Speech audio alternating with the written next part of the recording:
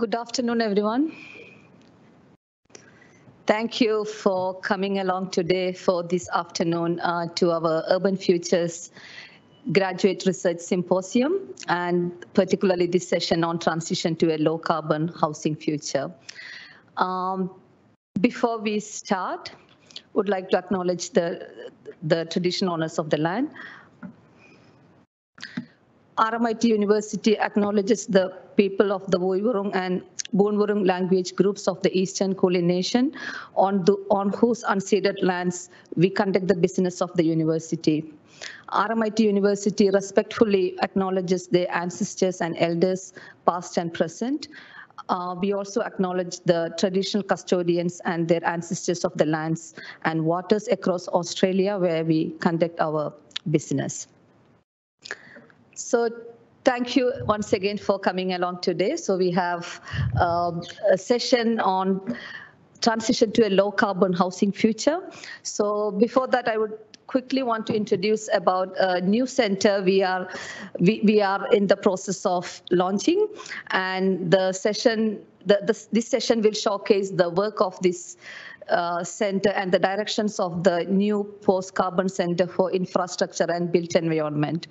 So the vision of the center is to bring together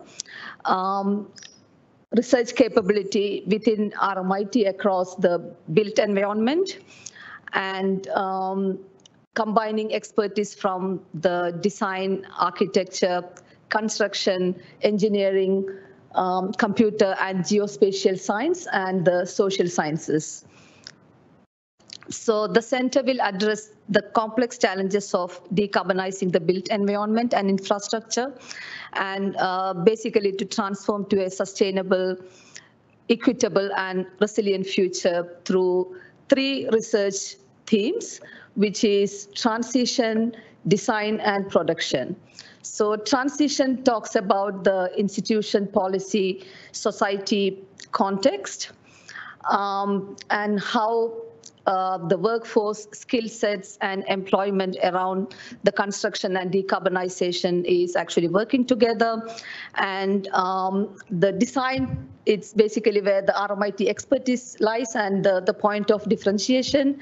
The post-carbon building design, focusing on regenerative design, circular economy, how do we actually monitor and measure buildings, information, energy services, and also the embodied carbon.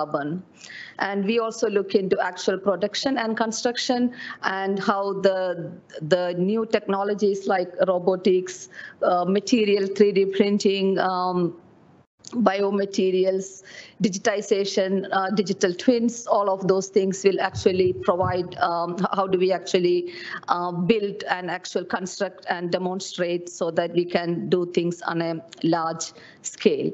So basically we want to execute a real world application that enable both innovation and impact and stay connected with the social and political context for implementation at large scale. So today's session, we are looking at housing transition. So as we all know, residential building consume a quarter of the energy in Australia, and improving energy efficiency of both new and existing houses is a critical opportunity area for low energy and zero carbon transition. So we have recently completed a project for the Race for 2030 Corporate Research Center on enhancing home thermal efficiency, where the priorities and opportunities on improving home thermal performance is presented. So thermal efficiency refers to how well a building can make yourself cool, energy efficient and comfortable during all seasons. So in improving energy efficiency or thermal efficiency in Australian homes, it is important to consider a large range of housing stock across Australia, whether it is detached dwelling, apartment, like class 2 building, and look at all diverse climate zones in Australia, and also the markets owner-occupied or rented. And also looking into the demography, including the most vulnerable people and low socioeconomic population. So there are, even though considerable research exists about the potential to reduce energy, there has been limited uptake on energy retrofit and lack of progress towards wider adoption. So this is indicating a pressing need to overcome significant barriers which probably each of us have experienced in our day-to-day living. So while doing energy retrofitting, it is very important to consider indoor environmental quality because that is what basically enhances our comfort, health, and well-being. So comprehensive assessment of energy and indoor environmental performance is fundamental to housing retrofitting process. So this session is going to address the housing retrofit as an approach to transition of a built environment to a post-carbon future. So we will discuss the importance of building performance assessment in the decarbonisation journey and the provision of building standards and guidelines. And we will also discuss asset management in the context of social housing, which I have mentioned earlier, one of the most vulnerable groups, and some of the technologies used in decarbonisation. So today we'll hear from a fantastic panel of experts with a wealth of knowledge in building design, standards, building performance assessment, asset management, and real-world experience in actual decarbonisation. So our first speaker today is Dr. Mary Myla Anderman. She's a senior lecturer in construction management at the School of Property, Construction and Project Management and teaches in construction design and building physics. She conducts building and architectural science research in the Sustainable Building Innovation Lab on indoor environmental quality, building pathology, thermal performance and energy efficiency. Myla will talk about residential building thermal performance requirements. So let's welcome Myla to the stage.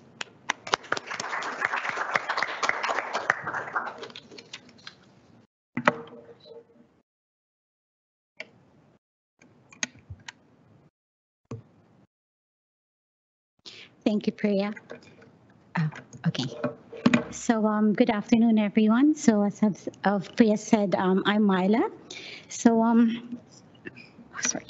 So I'll be covering for this symposium. My contribution will basically be looking at residential building thermal performance requirements. So what does it mean to decarbonize? The conversation around decarbonization has become more complex and far-reaching with the global energy crisis and the mounting effects of climate change. Decarbonization has also taken the lead in conversation on the future of the built environment. With the notion that some 80% of the world's energy supply today is somehow carbon-based, there is the imperative that we just need to use less energy. So, but how do we get buildings to use less energy in general? And how do we make buildings more efficient? The Australian Building Codes Board, or ABCB, has been directed or was directed in 2019 to develop enhanced residential energy efficiency provisions in the National Construction Code. The NCC is Australia's primary set of technical design and construction provisions for buildings. It is a performance-based code and sets the minimum required level for the safety, health, amenity, accessibility, and sustainability of certain buildings.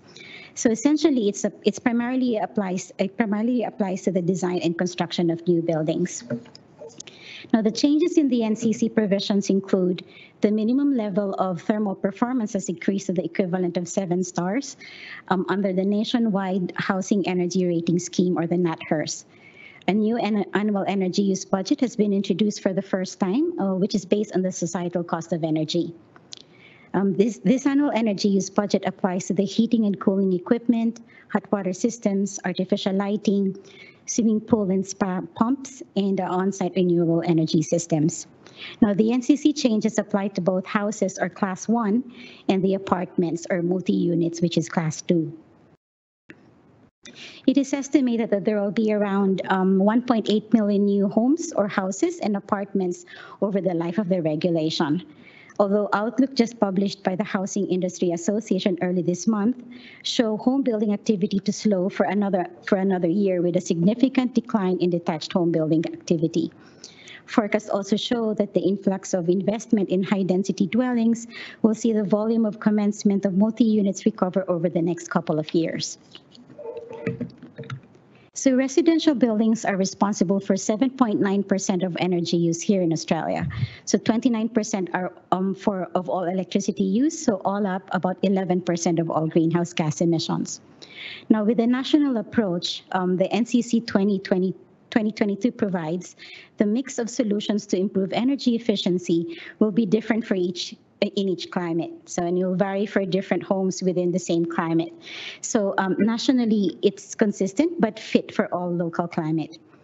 The energy efficiency provisions in the NCC account for varying climates using the climate zones based on the data from the Bureau of Meteorology. So for those of you who are familiar with the NCC, they actually have 8 climate zones across Australia. Now, these zones account for seasonal temperature and humidity changes. The approach also means that the practical solutions available for each home are sensitive to and are sensible for each location. So in terms, for example, of building thermal performance, there could be reduced risk of condensation. So it's actually one of the main things in this NCC 2022 provisions. Now, the societal cost of energy, which is the basis for the energy use budget introduced in NCC 2022, is defined as the total cost of greenhouse gas emissions and the time of use impact on the energy network, which is comprised of the energy used by a building multiplied by the cost to society for that energy. So this NCC provisions, or NCC 2022, supports the Australian government's commitment to reduce greenhouse gas emissions by 43% by 2030 and achieve net zero emissions by 2050. So the easiest market for decarbonization consideration is new construction. So being a blank slate with lots of opportunities to really get energy use intensity down. However, with retrofits, it would take some careful thinking and planning. Now, the stages that influence the performance of a home are that the energy efficiency of the building shell or the building fabric could be improved to reduce the amount of energy needed to keep that home at a comfortable temperature. This would be a building fabric would mean the external walls, the floor, the roof, the external glazing, the shading, and the ceiling of the building itself. Now, the energy efficiency of fixed heating and cooling appliances could also be improved to reduce the amount of energy being used to keep the home at a comfortable temperature. Further, the renewable energy or photovoltaic or solar panels could be used to generate energy on site. Now, reducing the amount of energy being drawn from the grid and reducing energy bills, partly by offsetting electricity use and partly from income earned from exporting that electricity. So there are 2 compliance options, just as an overview of the building code. There are 2 new performance requirements in the NCC 2022. So first is the thermal performance, and the second one is the annual energy use budget. For the thermal performance, the increase to the equivalent of NatHER 7 stars is projected or anticipated to deliver a significant improvement in thermal comfort for occupants. Some of the improvements are more options of roof, floor, and floor insulation, addressing thermal bridging, which would reduce heat loss and gain through the roof, the building fabric essentially, so walls and floors. Lighter color roofs and external walls in warmer climates would reduce heat gain within the building. New ceiling fan requirements for warmer climates for efficient and effective cooling, and window requirements would be more appropriate for climate, so there would also be lower heating and cooling demand. For the annual energy use budget, which is another compliance option, this provides a flexible approach to encourage the selection of more efficient equipment, which is the major contributor to the household energy use. So some improvements that the provisions see would be more energy efficient air conditioners for heating and cooling, more energy efficient instantaneous gas and electric heat pump for water heaters. Now, bear in mind that when the development of the NCC provisions was between 2019 and 2022, and then there's now more push in terms of electrification in new builds, particularly with Class 1 and Class 2. The total energy use for this by these appliances minus any energy generated on site must be less than or equal to the annual energy use budget. The annual energy use budget for apartments is around 40% higher, or a bit more lenient than the budget for the houses. So this is to account for the practical challenges of installing rooftop PV panels on apartments. Now, with the push to electrification, we have good heat pump technologies available, and Carl will be talking about that later on in the symposium. Now, with the reduction in building loads due to optimal building fabric thermal performance, heat pumps would make a lot of sense to heat and cool the building. So better building envelopes and testing them also helps heat pump implementation. Now, some practical improvements from the new provisions would include more comfortable homes, better air movement, particularly in warmer climates, better insulation, more energy efficient appliances, lighter colored roofs, particular for warmer climates, and more rooftop solar. Now, these provisions were informed, the provisions in the NCC 2022 were informed by the trajectory for low energy buildings policy in 2018. Now, these are some of the recommendations, so such as climate specific energy usage budget should be quantified as a performance requirement, which is now actually a compliance option in the NCC 2022. Now, the NCC 2022 should also include provisions that require buildings to be ready to accommodate on-site renewables, so PV panels in a sense. Now, energy efficiency provisions should be substantially updated in 2022 and 2025, and then revert to the triennial revisions, just to ensure that provisions are in keeping with the changing technologies. As Priya mentioned, the NCC 2022 should also consider changes to the ceiling of the building. So the air tightness, and then the ventilation, the lighting, and the splitting the heating and the cooling load limits, whilst ensuring that there are no adverse impacts on the condensation and indoor air quality. Now, NCC 2022 was adopted by the states and territories on 1st of May this year. But Victoria has sort of extended, has extended the transitional arrangements for the following provisions: the livable housing requirements, as well as the updated energy efficiency and condensation mitigation requirements until 1st of May 2024. I guess it was basically agreed that this would provide builders more time to actually prepare, and then while encouraging the transition of voluntary compliance with the standards. So, thank you.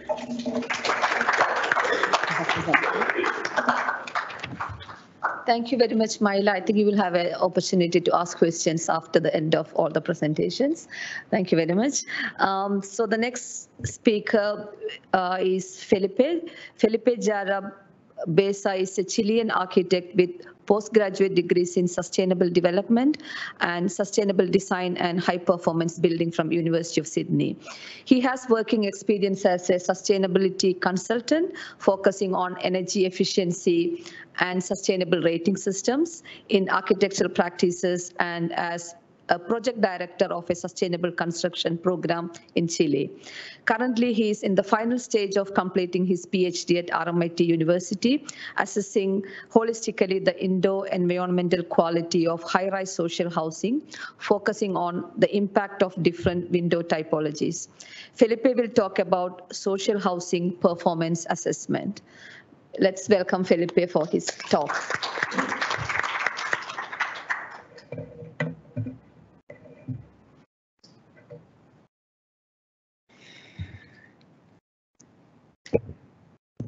Thanks, Priya.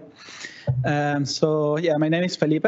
I'm going to briefly introduce you to my research topic, which is indoor environmental quality in high-rise social housing in Melbourne. My supervision team is Professor Priya Rajagopalan, Dr. Mary Myla Andamon, and external supervisor, Professor Richard Dedier.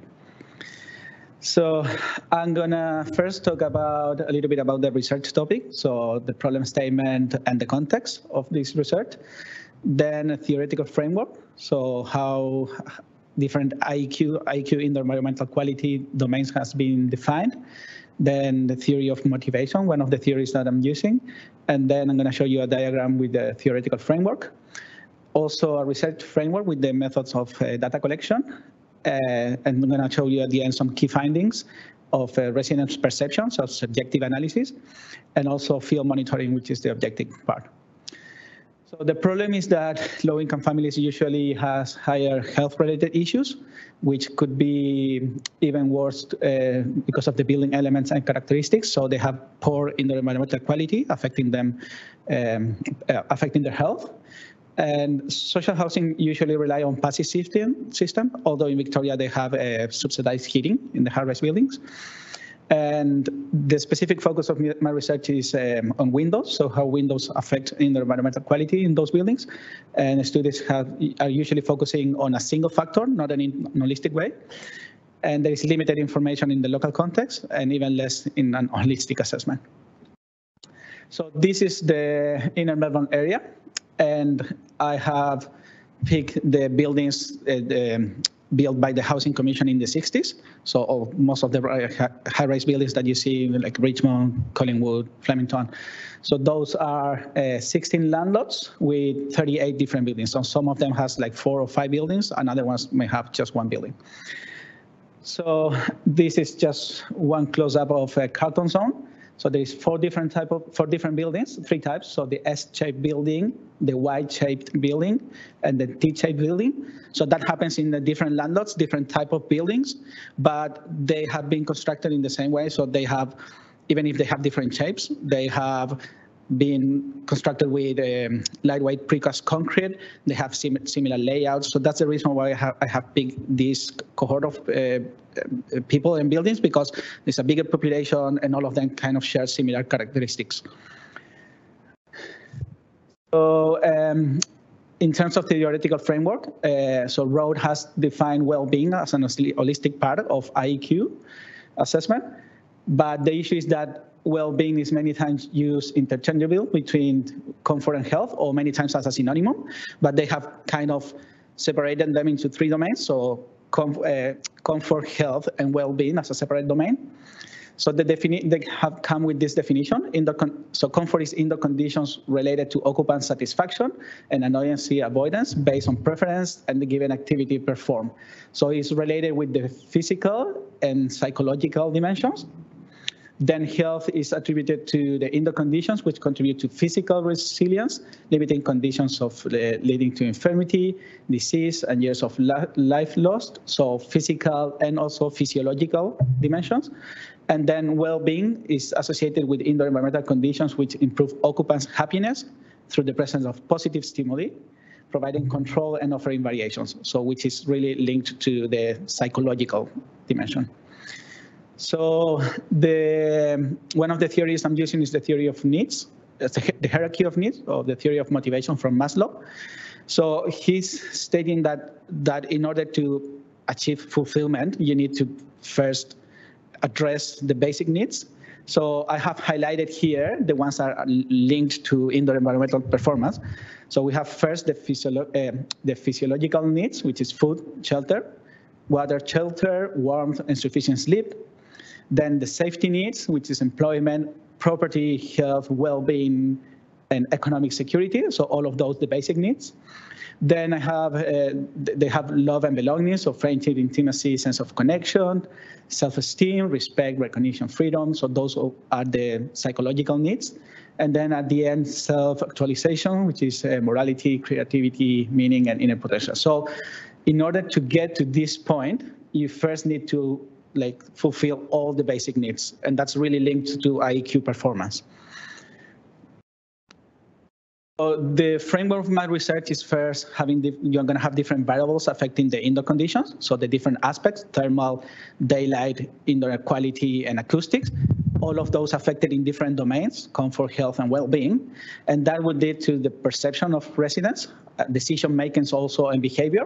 So different theories that would be affecting those would be like cultural backgrounds and adaptation, social practice theory, cognitive bias, and applying the adaptive thermal comfort theory, noise annoyancy. So all of that would lead to satisfaction and importance on IEQ performance, and that would all be linked to the hierarchy of needs, so affecting psychological needs or safety needs.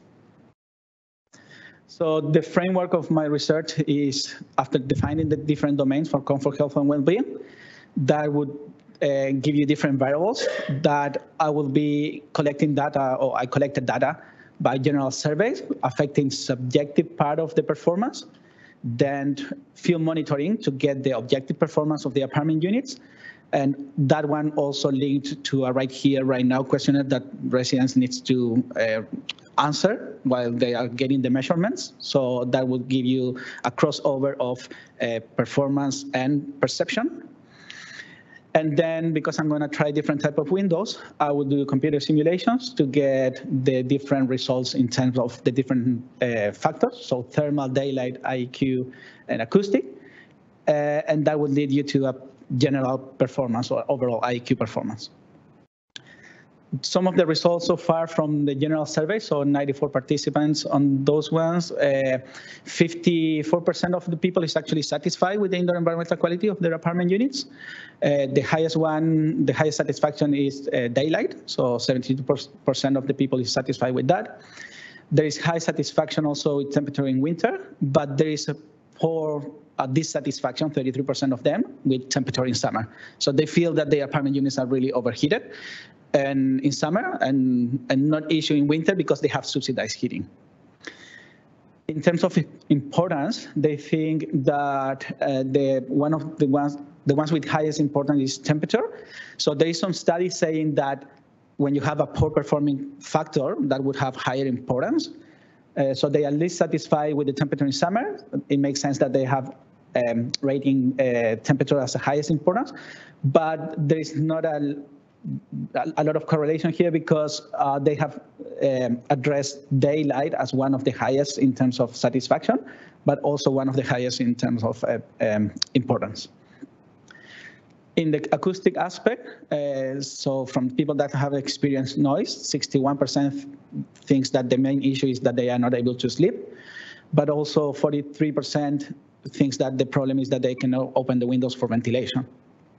So this is in line with other studies showing that no opening the windows is one of the most relevant aspects or problems related with noise.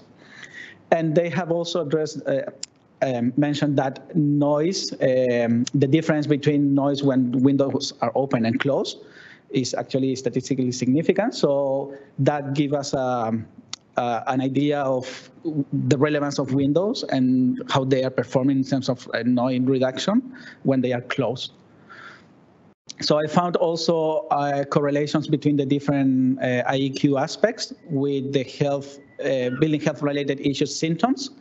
So the one that has highest correlations is air quality, then followed by noise when the windows are closed, view satisfaction, extreme cold day sensation, mode experience, and also daylight in the kitchen, which is the darkest place in the units. Now, for the field monitoring, we can see that in summer there is a lot of times that the temperature is actually reaching highest temperatures, around 30 degrees or more, 32.5 in some cases. If we break down this one in groups and the percentage of time that they are in different ranges, we can see that some of them are 83% or 78% of the times above 26 degrees, which would not be an issue if we consider the adaptive comfort model because they are still in a range of comfort. But the issue is that they have the measurements have recorded that the airspeed is less, most of the time less than 0.2 meters per second, which means that on the thermal comfort model, when the air movement is so low, 26 degrees is the limit. Like above that, most of the people will feel uncomfortable. So analyze a bit. When the units are more than 26 degrees inside, when they are overheated, I found that a big percentage of the time, the outdoor temperature is actually below 26. So it's like the units are overheated, but the outdoor temperature is fine. Many times, as you can see here, even getting to 10 or 15 degrees.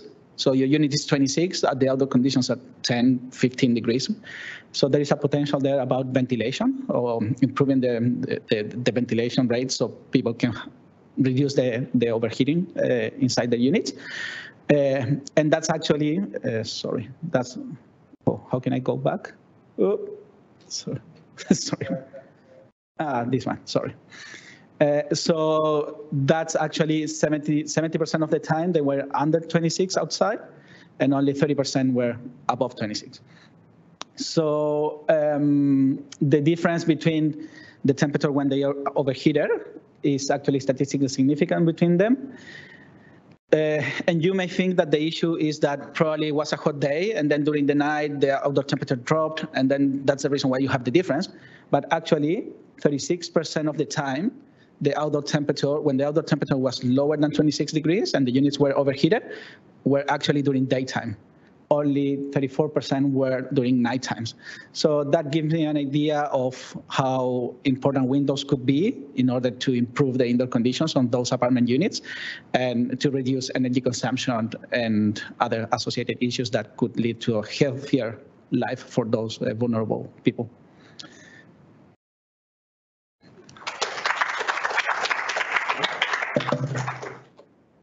Thank you.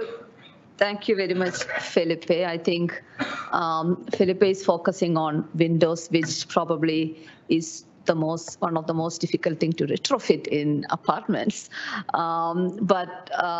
Thank you again. And the next speaker we have is Dr. Andrea Sharam. She's a senior lecturer in the School of Property, Construction and Project Management at RMIT University. And she specializes in research on social and affordable housing, housing affordability, non-profit property, and apartment development. Following up on an AHURI-funded research project. So AHURI stands for Australian Housing and Urban Research Institute, project to develop a social housing asset management framework. Andrea has led Australian and New Zealand academic and industry collaboration to develop a specialist asset management for social housing manual. The manual has won 3 industry awards for excellence. So today, Andrea will talk about asset management in social housing.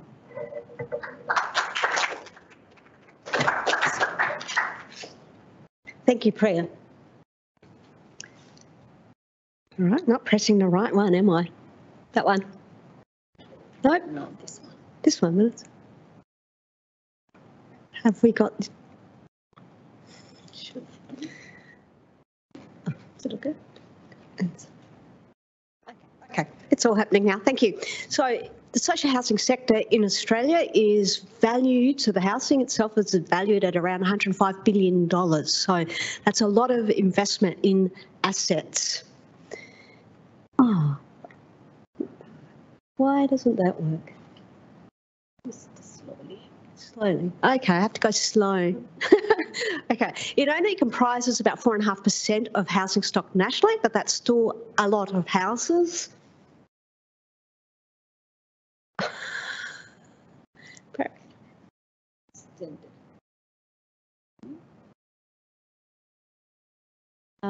Okay, I think it has to.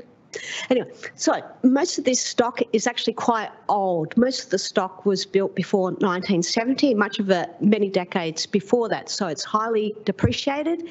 It's often very lacking in functionality. It's certainly often lacking in sustainability, particularly energy efficiency. And there's a huge need of upgrading, if not renewing.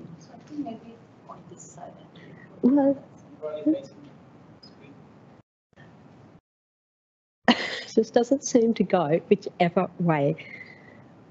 It's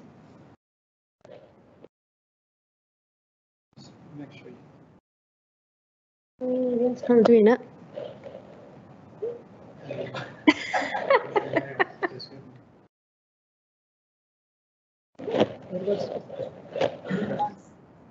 Very quick. Okay. So the people who live in public housing have a high burden of disease and ill health. And this is really significant when we want to talk about retrofitting, because this is a population that's extremely vulnerable to heat. And we are going to see increasing numbers of days with extreme heat. It's also a system where it delivers the affordability for tenants through income-based rents, meaning they pay 25% of their household income in rent. That does not provide the revenue to social housing providers to do anything more than cover operating expenses. So all the capital needs of these organisations comes through ad hoc government grant programs, and they're very ad hoc. Usually the money only comes when there's an economic crisis and the government sees the need to stimulate the economy. So that's very, very problematic for thinking about how do we go ahead and retrofit this housing stock. And it should be noted that retrofit programs have been ad hoc and very piecemeal in their own right. And of course, they have always faced a lot of challenges in being rolled out, not the least of which is you have to go into tenants' homes and they're often not that cooperative. So what is asset management? It's the management of those physical assets, the housing assets, over their life cycle. So that's having a plan, both a strategic plan and an operational plan. A strategic plan that looks from the creation right through to the end of life, to asset decommissioning. So that's a plan which could be a 100 years plan, because good housing, well-built housing can last 100 years. Much of it doesn't, obviously, but it can. So retrofitting really is about programs that go in the middle into that operational period, and each single dwelling should have its own asset management plan, but it should exist within an overall strategic plan for a portfolio. Now, asset management is a body of knowledge. It's now a highly codified body of knowledge encapsulated in the ISO 55000.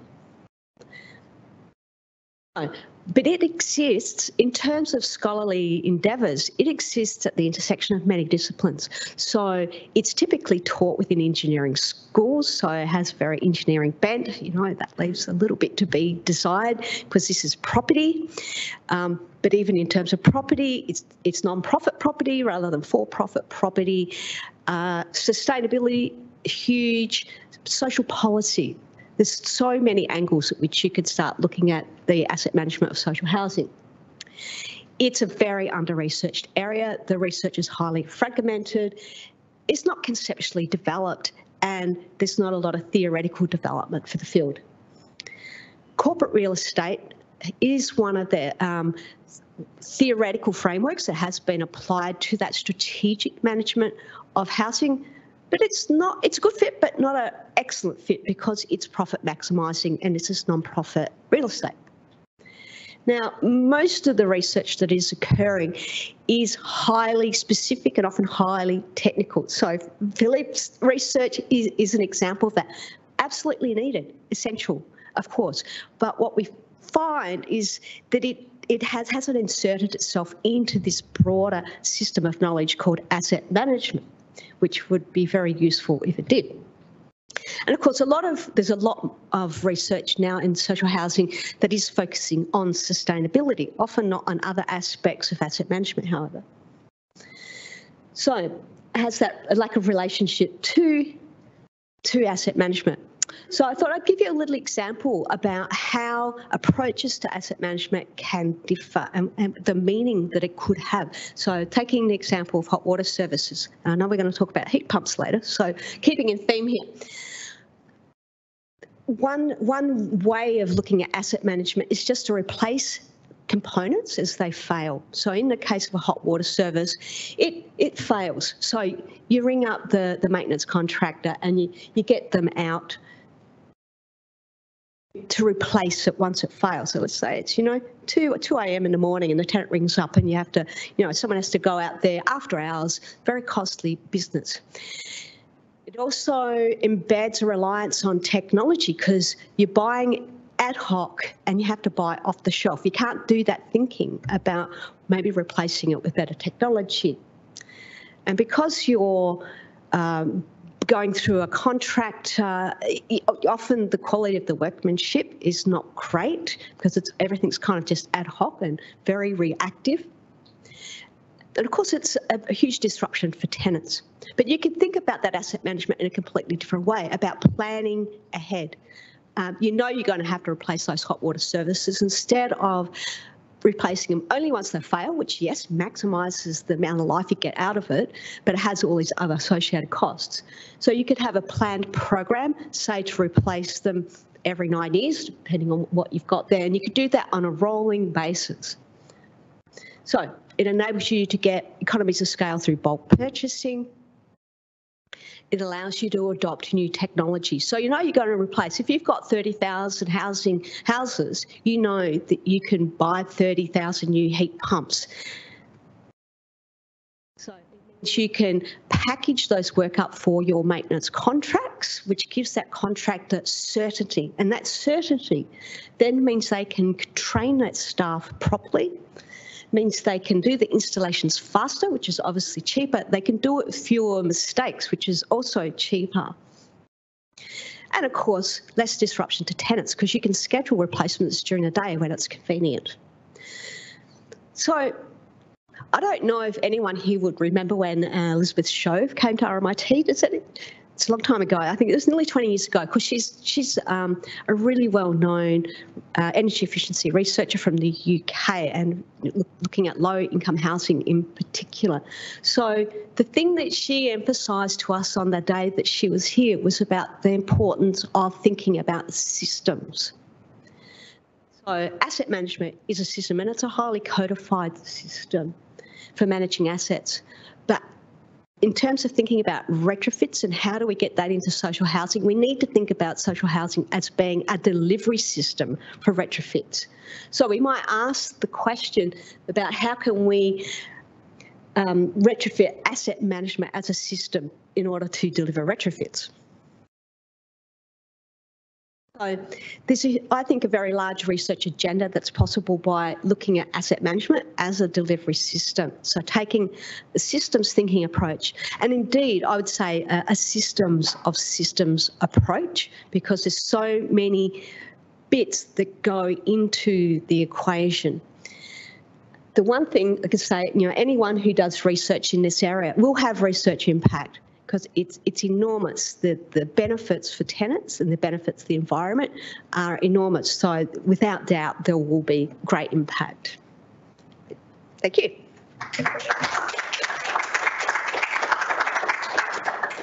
Thank you very much, Andrea. It's very, I think if anyone wants to do a PhD on system thinking in asset management, this is a fantastic opportunity here. All right, so our last but not least speaker is Carl Jensen. With the background of aircraft manufacturing, quality engineering at Boeing Aerostructures, Carl has a passion for renewables and shares his knowledge and experience with everyone who will listen. So get him going about renewables, you can't stop him. With over 13 years in the renewables industry, he has amassed a wealth of knowledge around solar PV inverters, panels, and racking systems, distribution network connection requirements, and now thermal and heat pump hot water system. So Carl embraces the transition to renewables and has a modern, all-electric, 100% self-sufficient home with an electric vehicle that pays back its carbon dioxide footprint. So Carl will talk about heat pump and decarbonisation, and he will not use a PowerPoint slide today. Thanks.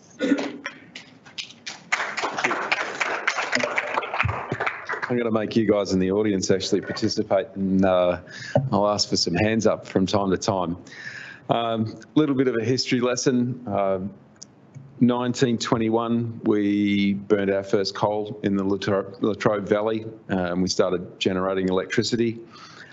In the early 1970s, we hooked up to Bass Strait for gas.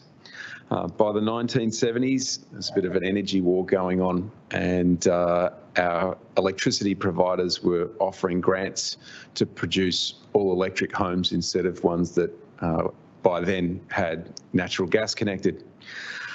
So in the 70s to the 80s, my parents lived in Essendon, and I remember there was an oil tank down the side of the house, and that's what we used to use for heating in winter.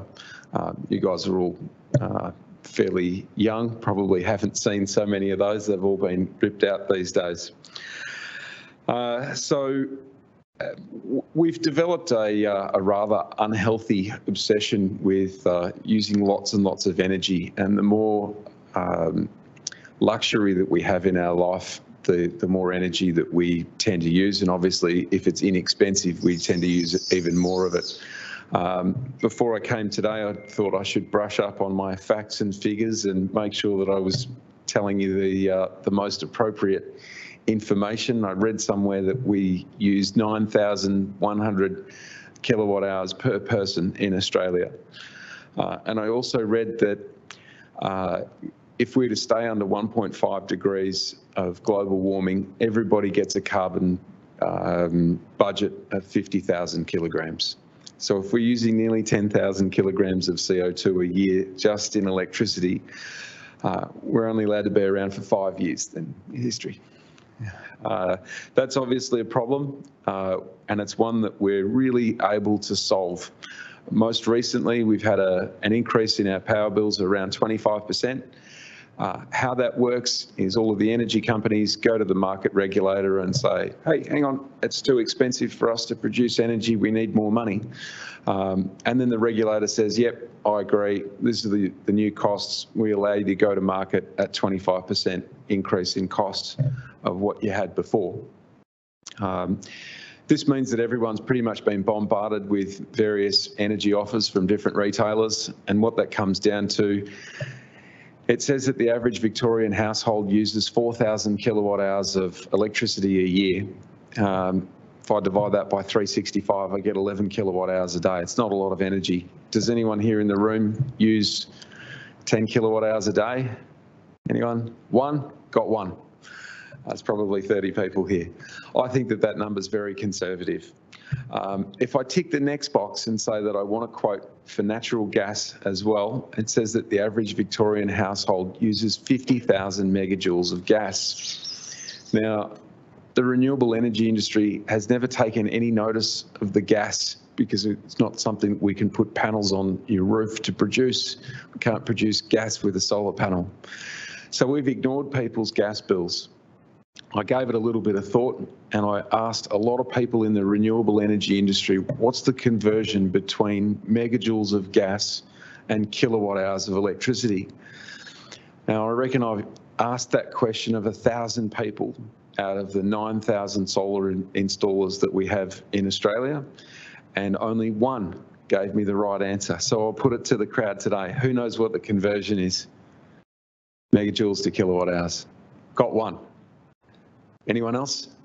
Just a hand, little hand? No, don't know what the number is. It's 3.6. So 3.6 megajoules is equivalent to 1 kilowatt hour. So out of the 50,000 megajoules of gas that average Victorian household's using, we know that 18,000 megajoules is used to heat water for 4 people. And that's 200 litres of hot water a day, 50 litres per person. I also know that out of that 18,000 megajoules of gas, in summer we use less because the inlet water temperature is warmer, and in winter it's a lot colder. So in summertime it's 20 degrees, in wintertime it's 10 degrees. So to get it to 40 degrees for me to have a shower, I've got to apply at least 30% more energy to that water to get it to the right temperature.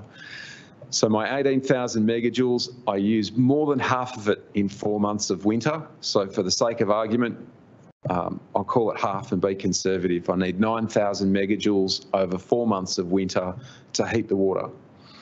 The other 50,000 megajoules using gas for cooking uses fuck all.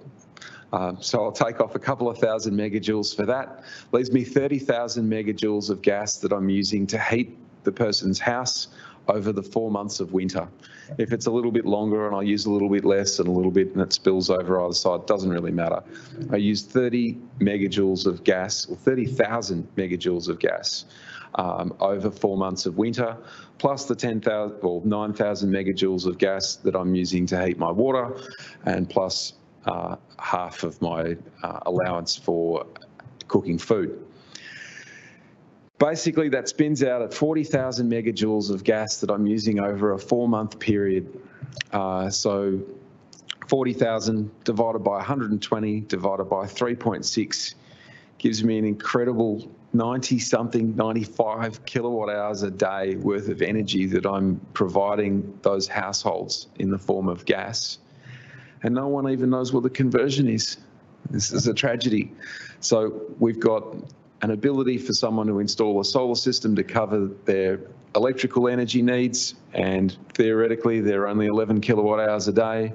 And then there's this huge elephant in the room that's another 95 kilowatt hours of energy that I'm applying to that house every day for those people to be comfortable. So it turns out, what do? I can't make any gas. I don't have a gas well in my backyard.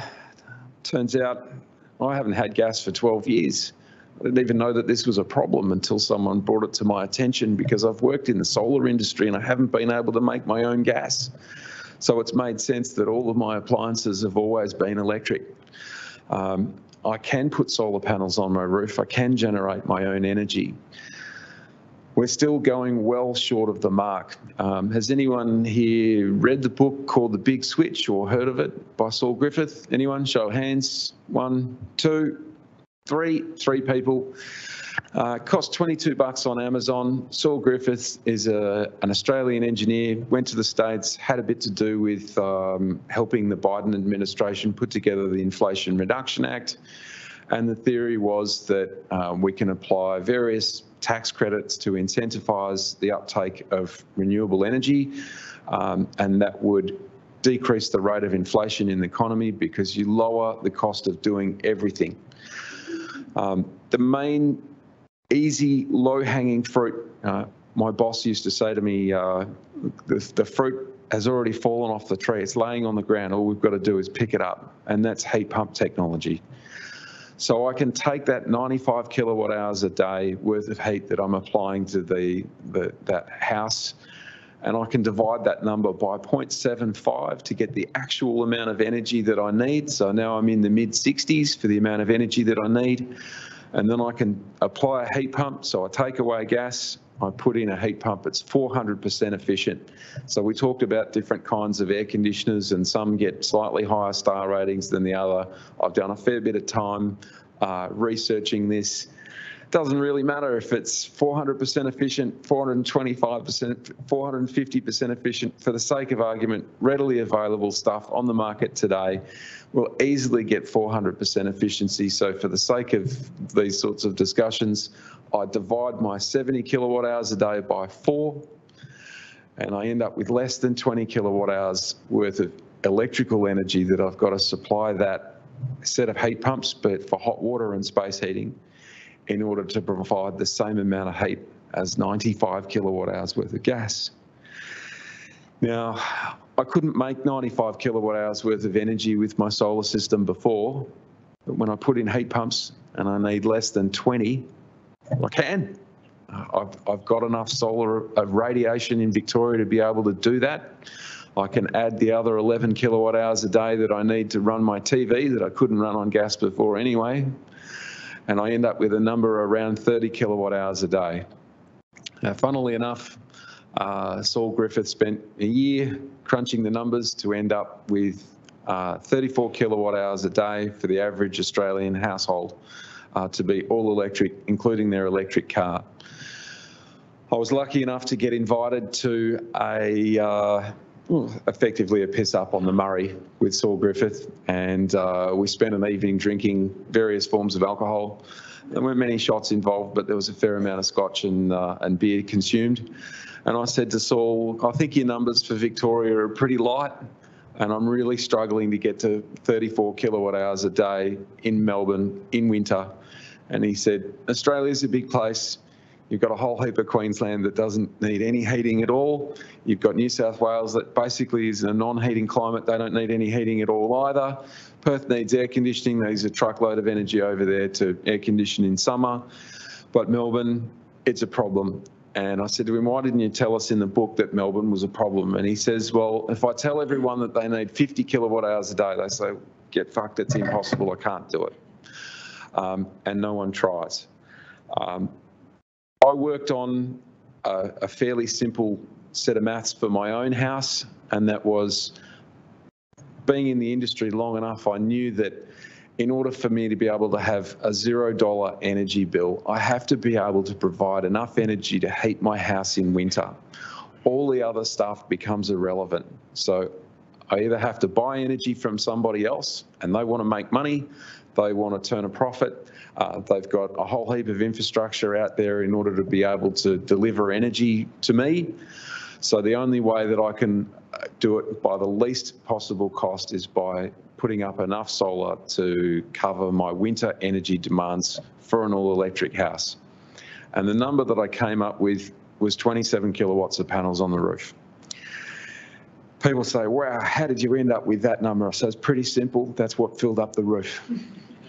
Right. And it applies to every house in Victoria. The right size solar system is one that fills up the roof. So amazingly, it's not hard to figure out. It's overcast today. It's overcast 180 days of the year in Melbourne. So some people would call that shit weather. I did speak to some people outside before we started. They come from the UK where it's even shittier. But in our shit weather, we do still get power out of our solar system. It's terrible, but in June, it's 1.3 kilowatt hours of energy per kilowatt of solar panels you've got installed. In July, it's 1.45. In August, it'll be 1.6, 1.7, maybe even 1.8 on a good day. But effectively, it doesn't matter which way I face those solar panels in an overcast sky. There's just as much light over there as there is over there. So historically, people have said, oh, south's no good because there's a 30% knockdown in performance over north facing. Yep, sure, I get it. If we average the number out over the course of a year, it's 30%. On an overcast day, it doesn't make a scrap of difference. And unless I've got the roof full solar panels, I can't make enough energy to heat that house. That brings me to the next handful of bits of data for you. I'm a data guy. People tell me that I give people too much information, too much data, and then they don't know what to do with it. So here's that bit. I'm going to give it to you because you're a set of really intelligent people and you might be able to take something away from it. But there's 800,000 hot water services are installed in Australia every year. Is anyone surprised? No, no one's surprised. How many heat pumps do you think we installed for hot water? New builds, 120,000 across Australia, 50,000 of them in Victoria. Anyone hazard a guess? 10,000 heat pumps? Yeah, 20,000? Anyone? 50,000? 100,000? Anyone? Raising upwards of 100,000 or below 100,000? Below, yeah, you'd be right. 85,000 heat pumps. So 55,000 of those were installed in Victoria, mostly under the Victorian Energy Upgrades Scheme. A lot of them, sadly, got terrible reviews because they were undersized, underpowered, not suitable for the people, or at least not well designed. I've got some fairly simple theories here in terms of air conditioners, and there's lots of information out there in the market about right sizing air conditioners, so on and so forth. Fortunately, we're in an age now where inverter drive technology is out there. So basically, I take AC, I turn it into DC, and then I make my own AC frequency to speed up and slow down an electric motor. And that's much more efficient than an induction type motor. An induction type motor is lucky to get 80% efficiency. An inverter drive motor is more like 90-something% efficiency. But the main benefit of it is that I can speed it up and slow it down. So rather than paralysis by analysis, working out what I need for a specific space and saying I need this size air conditioner for this size space, doesn't matter, put in one that's a bit bigger than what you need. Ultimately, the inverter will slow that thing down. You get the amount of heat that you need, but that compressor has a finite life. It'll run for 15,000 hours, we know that. We've run the thing flat out, 15,000 hours, it's physically worn out, it can't make the gas pressures that it needs anymore. So if I put in a heat pump that's too big, I run it less, I run it at a slower speed, it'll physically last longer, and therefore I get better value out of it. In terms of heat pump hot water, again, I work for iStore, we manufacture heat pumps. That means that we buy a heat pump out of China and we put our sticker on the side of it and we wear the warranty liability. We've got two models, one's a 180 litres and the other is a 270. And when I started, the engineer told me that a 180 was suitable for 4 people and a 270 was suitable for 6 people. Head office is in Perth. That's where the engineer lives. Unfortunately, Perth's 7 degrees warmer than it is here in Melbourne, and their cold water temperature never gets any colder than 20 degrees. And when you bring that 180 litre heat pump into Victoria, it's only good for 2 people. Easy way of explaining it, I use the larger one because the numbers kind of line up with cost of water a bit better. If I take 270 litres of water at 60 degrees and I mix it with another 270 litres of water at 20 degrees, I get 540 litres of water in the middle at 40 degrees, which is what most people like to shower at. Women, a little bit hotter at 42. I lose a little bit in the pipe work. My tank is made up of 100 kilos of steel. That's at 60 degrees as well. So typically in summertime, I can deliver 540 litres of water in the shower. That's a shitload of hot water. To give you an idea of what that costs, it takes 3 hours to heat a tank of hot water, and the unit uses around 1,200 watts. So 3,600 watts of energy input power to have 54 minutes in the shower under a 10 litre a minute shower head. That's a lot. Now, if I'm to buy that water from Melbourne Water, it costs about $5 per 1,000 litres. So the 500 litres of water that I bought costs $2.50, and it cost me less than 20 cents to heat it. Let's think about that for a second. I water my lawn with hot water these days just because I can. It's so cheap to do it. So it doesn't matter. In summertime, we've got an abundance of solar energy that's falling on our roof. Wintertime, it's a lot harder. Instead of having 270 litres of water to mix at 20 degrees, now I've only got 135 litres of water at 10 degrees. So my deliverable water is now only 400 litres. Now, the Australian standard requires that I can't turn the heat pump on until it gets down to 49 degrees. Which means that I've got 20% less energy there again, and now I'm into the 300 litre category, and all of a sudden I put 2 teenagers in the shower and I've run out of water. Doesn't matter. Heat pumps are really cheap, and it's the way that we're going to decarbonise Australia rapidly, and getting off gas is critically important because no one's got a gas well in their backyard and everyone wants to make money out of selling you energy. So get the biggest PV system that you can, ditch gas, get some air conditioners. Thank you. Thank you very much. Now I know why is it so difficult to stop you when you start talking. Okay. All right. So we will start our panel discussion session now. So, and then once we have a few questions to the panel, we will open it for the audience for your questions. So my first question is to our first speaker, Maida. It's very interesting to see the details of the new NCC 7-star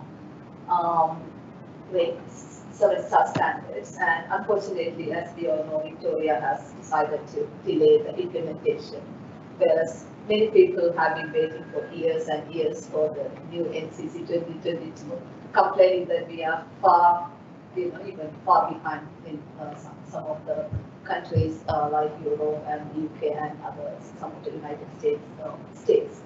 So, and is 7-star, is it difficult, or can we go better than 7-star? Well, I think seven stars is I mean, as in terms of specification in the building code, as specified, I don't think it's difficult. I think the issue is their construction industry, our tradespeople, for example, it's actually in the actual build that could be an issue. For example, thermal breaks, just ensuring that there's thermal breaks in how you put together your external walls.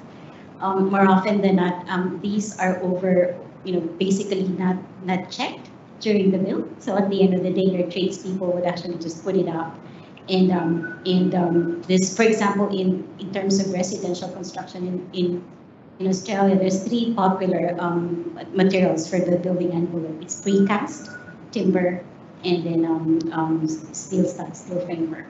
But Steel's framework is popular because it's easy for tradespeople to actually put it together. I mean, consistent dimensions. Timber is expensive. Timber, particularly after COVID, I think I heard from suppliers basically it increased 125%. Now it's going to be a bit of an issue in terms of the cost of timber. So, but 7 stars in terms of specifying according to the building code compliance, we could do more, I think, but at the moment, the policy basically just ensures that it's 7 stars. But I think the issue that we need to look at is the implementation and the construction. Because if that's covered, then you'd have basically a good building fabric performance or building thermal performance for the building. It's quite stunned to find that a lot of Australia's sawn timber comes from the Ukraine.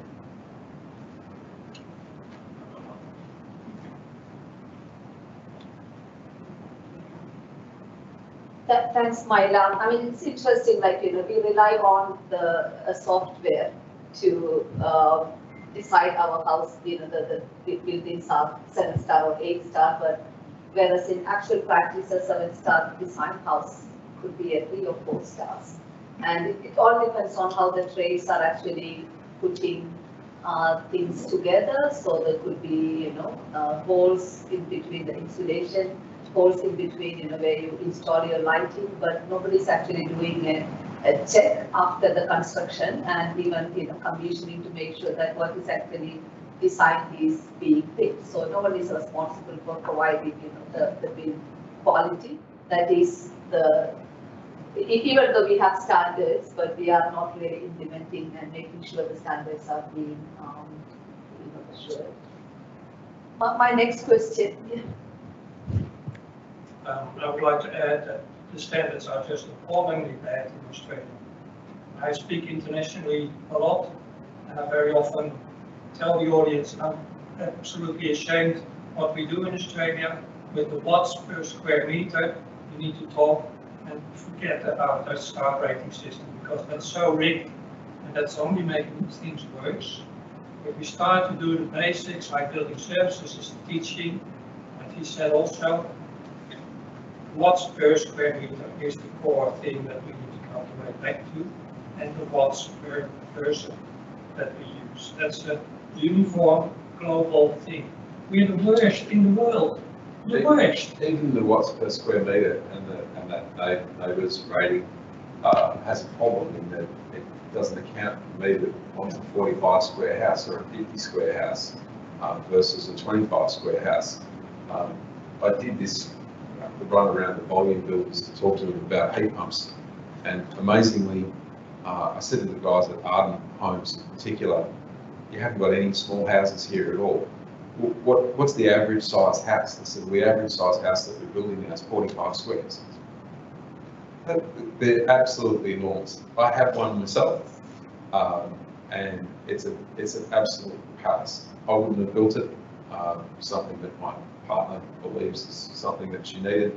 Turns out when you've got teenage kids and you think that this is going to be your last large house and that they're going to move out and you'll be able to sell out and downsize, that doesn't work. They end up getting boyfriends and they move into the house with you.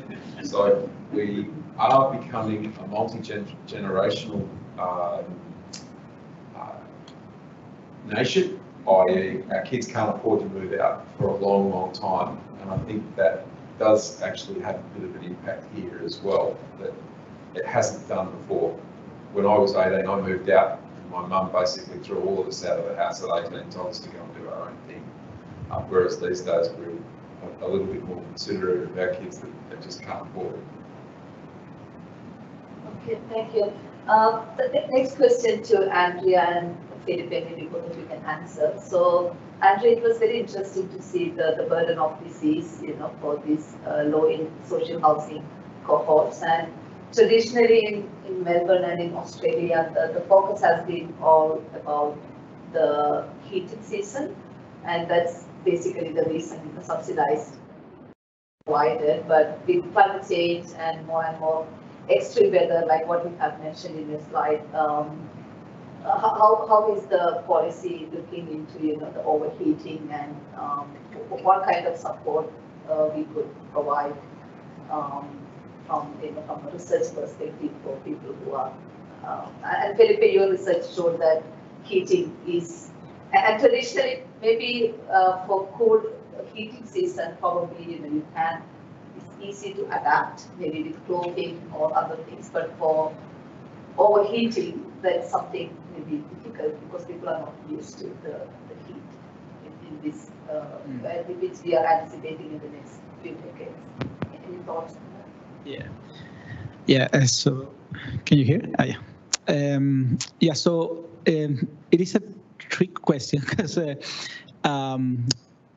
in my research, I found that yeah, there is no issue with heat with underheating because they have subsidized system.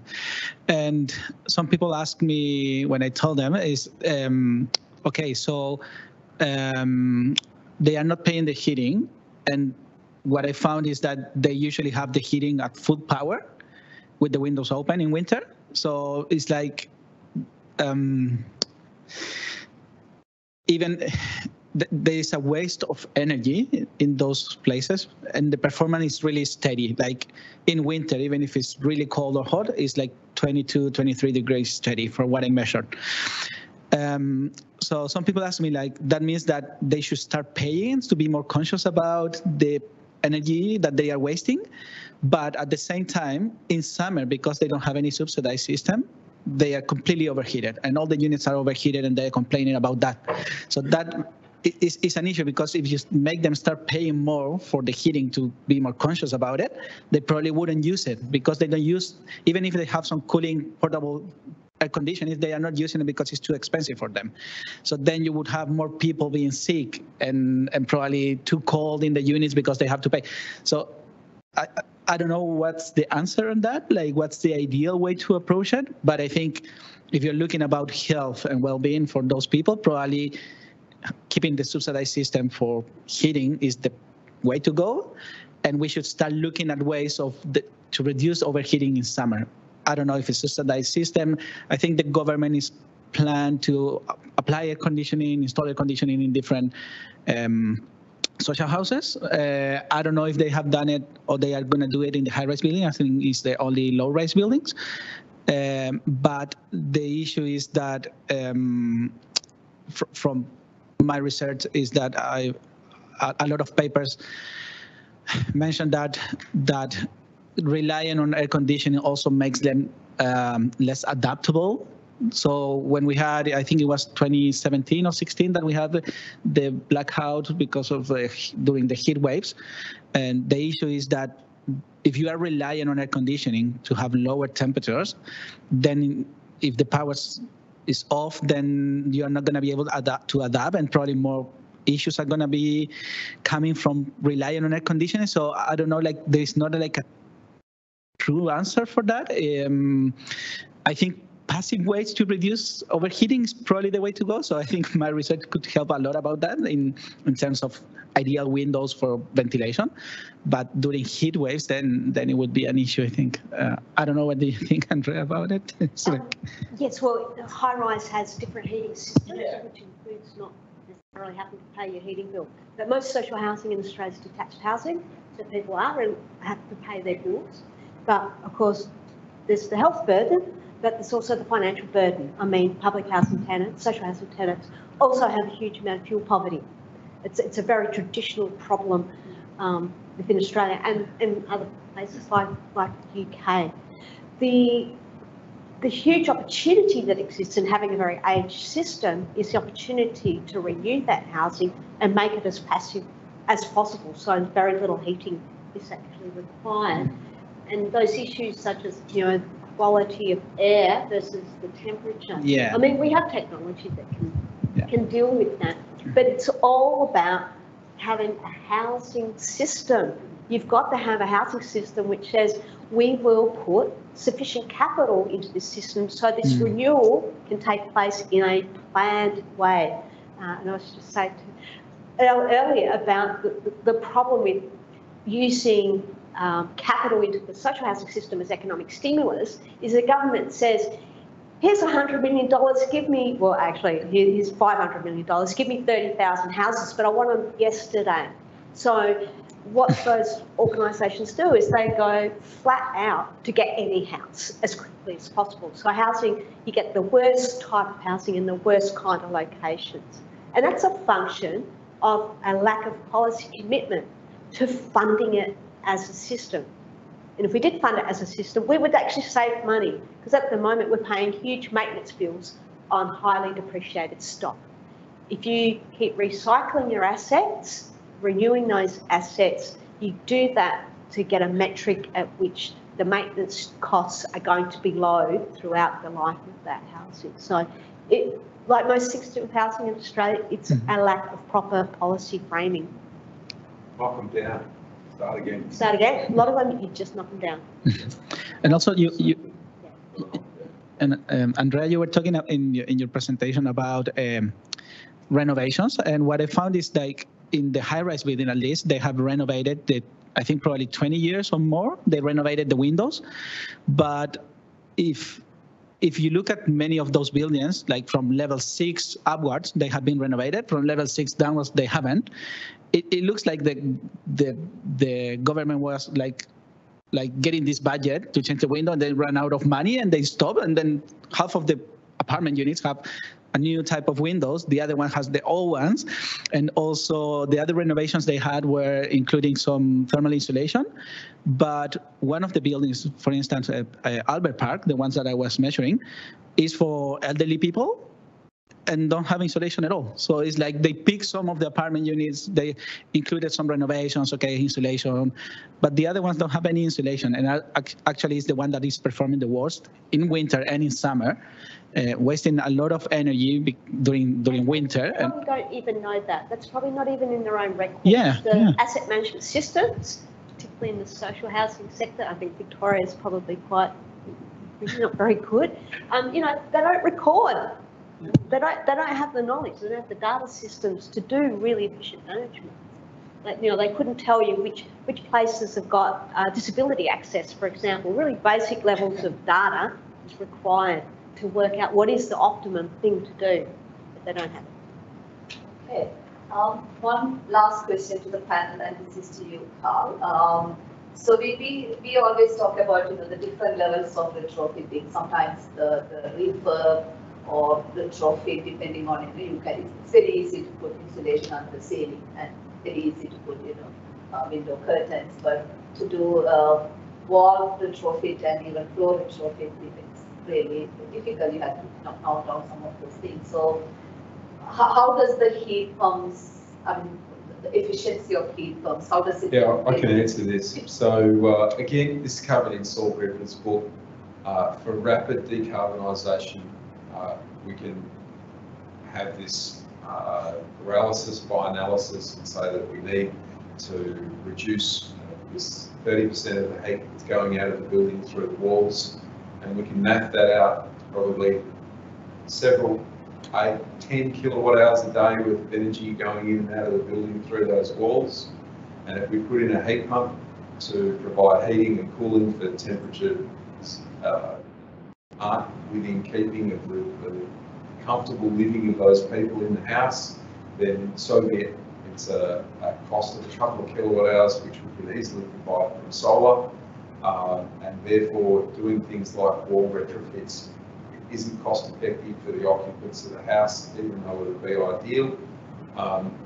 This runs in my family. I'm not the only one. So all of my sisters have all electric homes. We've all got electric cars now. My mum's got $150,000 worth of retrofitted double glazing in the house in Glen Iris. That's all UPVC. That's fantastic. She can't do anything about the double brick construction of the house because there's nothing that you can do.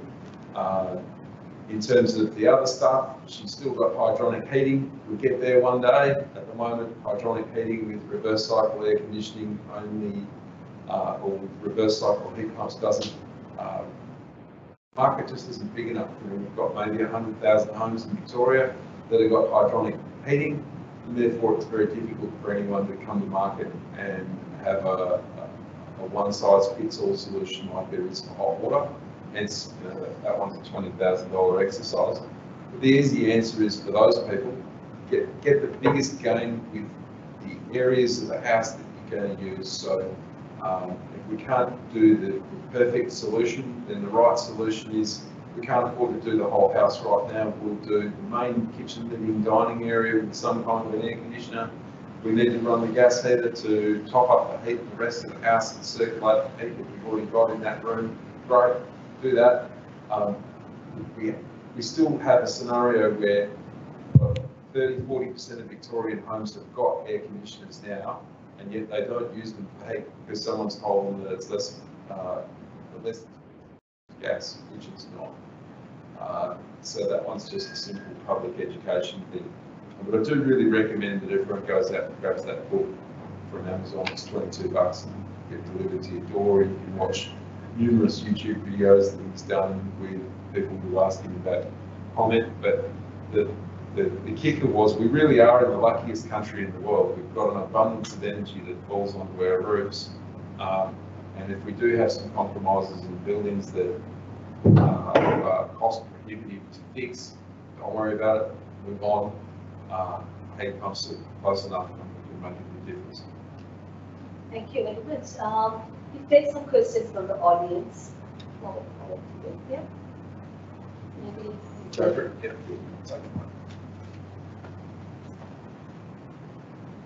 Thank you. My question is to Andrea.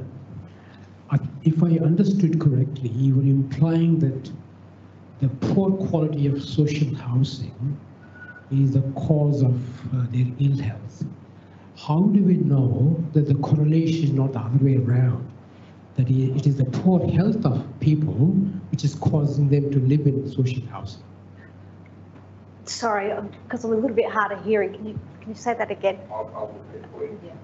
Yeah. Is there a correlation between the poor health of the people in the social housing and the housing itself, or is it just that we ended up in social housing because of our poor health?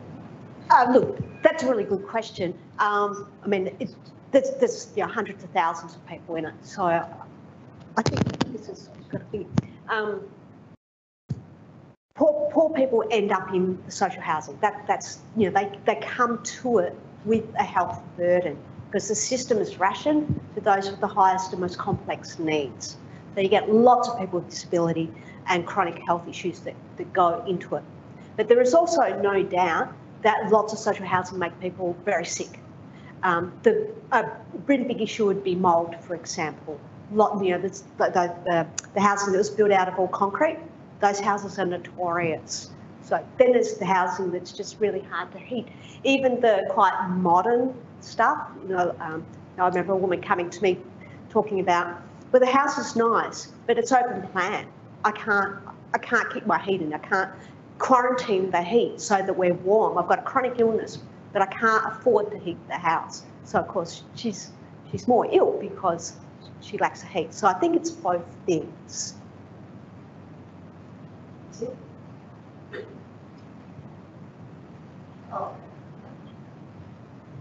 Thanks. Great panel discussion, really exciting. A couple things. First, I was interested in your perspective, like what would be the main question or challenge that you would call that and say first is prioritize here? You mentioned a few of them.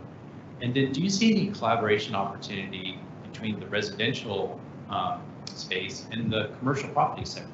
Any collaboration there?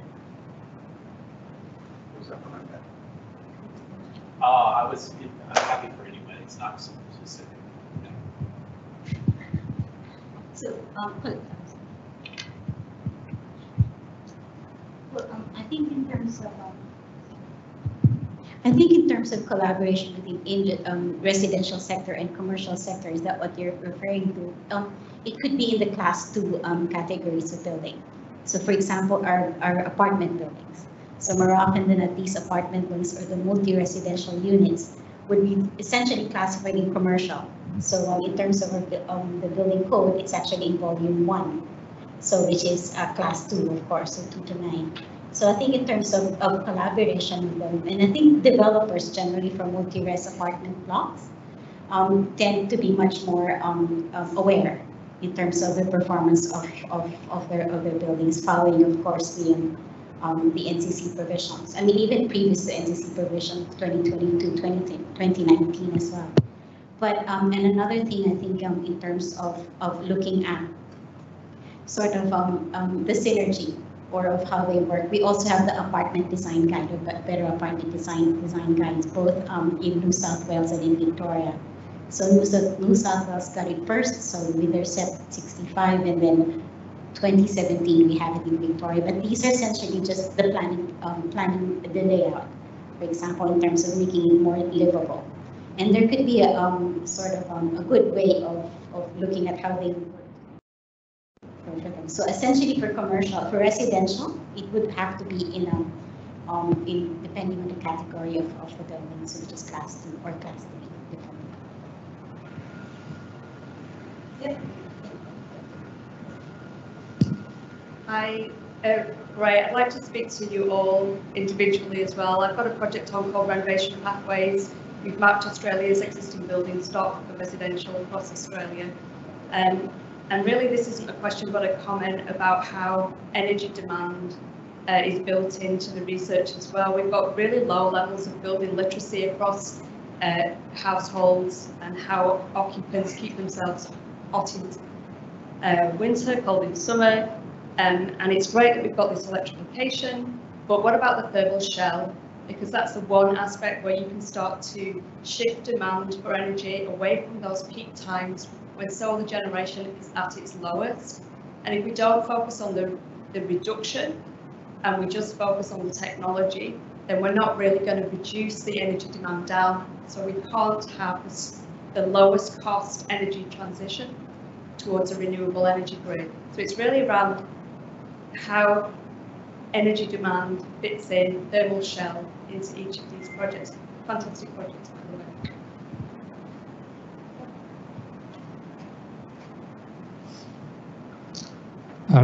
I would like to highlight that as well. I have a history in the Netherlands, retrofitting the most hated building, the tax office in the city of Rotterdam, to the most loved building. And I became quite famous. I fled to Australia. Don't want to be famous anymore. But the building services technologies is exactly the same. We need to do exactly what you mentioned, just go to the lowest watts per square meter, and that are the Swiss and the Danish, and just ignore all that diversion that the Americans keep throwing on us, and ban these ducted systems that Sweden banned already in 1974. When we had an oil crisis in Western Europe, they banned them because they're inefficient and they make people very uncomfortable and sick. That is directly related, and my Professor van Bronswijk at Technical University Eindhoven taught me that those ducted systems make people sick because they're a biohazard. And that still is a reason why I get banned off IRA platforms. IRA is basically the cartel that runs our energy provisions systems in Australia. We need to address that huge problem to get the energy costs down, but also get the medical costs down. That's what I wanted to add.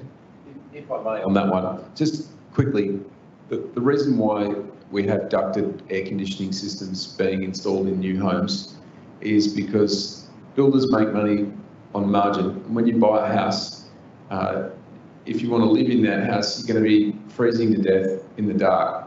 The standard house has very few lights, very few power points, lucky to get one in each room, and it doesn't have any heating and cooling. So you go in to see the volume builder, and he says you can have the big rancher for $299,000. It's got no heating. So then the customer says, all right, well, what's the cheapest heating option? It's gas. A gas home heating unit costs $3,000, and then we put the ducts in the house. The ducts are worth another $1,000 and another $2,000 to install it. So the whole thing's worth $6,000, and yet the builder charges 10. There's good margin in that business. There isn't good margin in installing. I'd like to add to that. I work in Pakistan and in China, where we have a massive problem that all the people from Pakistan and China want to come and live here. They all think it's great, but now we have successfully implemented all these technologies from Denmark and from Switzerland in these massive projects. Thousands and thousands of homes in Pakistan are now becoming a magnet for talent because we ignored all that bullshit of builders that are used to build as usual. We ignored it. And I get treated like God. When I go to China, I get treated like absolute God. Everyone does. China's magnificent. We all love going to China. No, but It's great. The highest boss studied here at RMIT. I spent a couple of weeks in China visiting solar panel manufacturing facilities for a company called Sun Edison. And not only was the hospitality absolutely stunning and amazing, but I spent a month being depressed when I came back to Australia that I'm living in a third world country. Okay, we have one more couple questions there, two more questions. Okay. Thank you. My question is to Andrea around financing energy efficiency and retrofitting in social housing. Now, given we talked about how knee-jerk the public financing for social housing stock is in Australia, and at the same time, the rental model of social housing doesn't give them so much space to invest in retrofitting their stock. Are there some new opportunities outside of the traditional models of financing social housing that can be leveraged to drive this agenda towards sustainability of the stock? Sorry, it's because my hearing. Model of financing for social housing. What the model could be? Yeah, so there are two key problems that you mentioned, that financing from public sources are pretty limited and irregular. The rental model that social housing providers also use does not give them the space to invest in the stock. So are there new or alternative models of financing that social housing providers can use to drive or improve their stock? In other countries, they actually, they have, like say in the UK, used to have a housing benefit. So essentially in some countries, the central government add a subsidy stream in there so that the provider gets enough revenue to cover operating and capital costs. Australia is one of a handful of countries where we have this very ridiculous idea that somehow you don't subsidise subsidised housing. It is subsidised housing. That's you have to have a subsidy in there. But we've had decades of public policy that's really tried to move us away from social housing and increase the reliance on private rental housing, which is now nearly a third of all housing. And we might talk about how bad social housing standards are. Much of the private housing is even worse. But there's a lot of Commonwealth rent assistance going in there, but it's not effectively used either. Without general standards, habitation standards of a certain quality, I mean, all low-income people are facing very poor conditions in Australia. So the central thing is just a basic issue. Governments must fund it. I'll give you. You can do it different ways, but they must fund the gap. I'll give you an easy example there. Obviously, I'm in a business where we sell hot water heat pumps. Something simple fails. A thermocouples cost $5. A fan motor costs $25. A capacitor costs $25.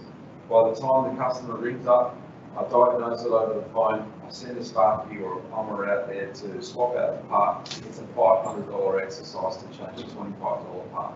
And people will say, I can't believe it. So we'll look around, that's what it costs to do stuff in Australia. Labour is insanely expensive. And hence doing anything in public housing where there's a fixed budget, this is what you've got to do the job for, it's very difficult to get anything done. Okay, final question.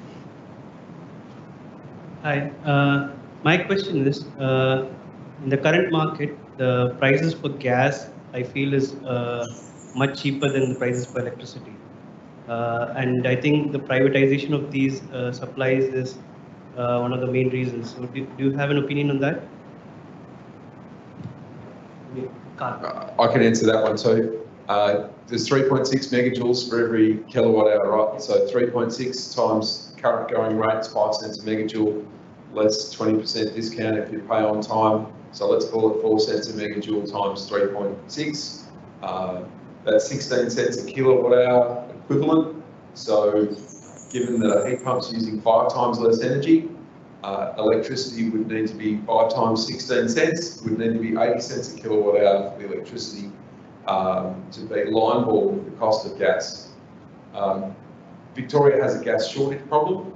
Ultimately, we've been getting gas out of Bass Strait now for 50 years.